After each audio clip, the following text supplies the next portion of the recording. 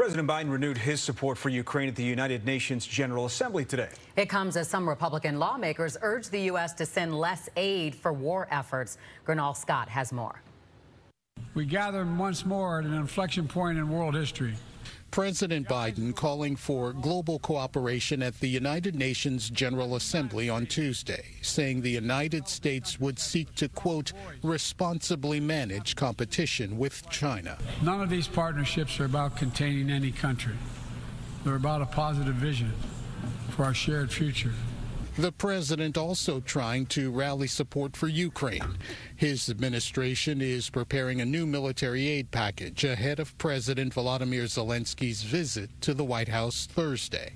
Russia's price for peace is Ukraine's capitulation, Ukraine's territory, and Ukraine's children. But some congressional Republicans criticize the additional aid and say Zelensky should look elsewhere. My mind on that is made up.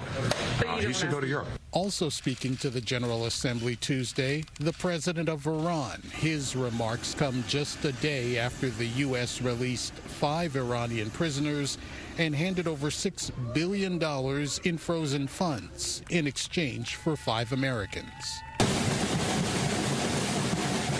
Outside the UN, the Iranian president's visit to the U.S. sparking protests. Raisi may stand there, but the people of Iran stand here. On Wednesday, President Biden meets with the president of Brazil and the Israeli prime minister. Gernal Scott, Fox 32, Chicago.